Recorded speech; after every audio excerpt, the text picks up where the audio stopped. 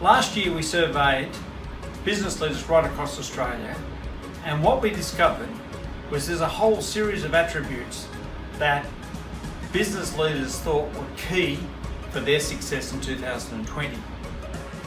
The reality is, all of us in that survey became aware that we need to think about being authentic, being an authentic leader. And to be an authentic leader, we've got to stop being busy.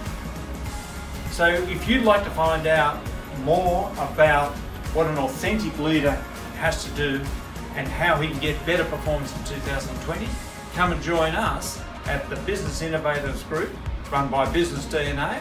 Contact Fiona in the office or reply to our emails and come and join us.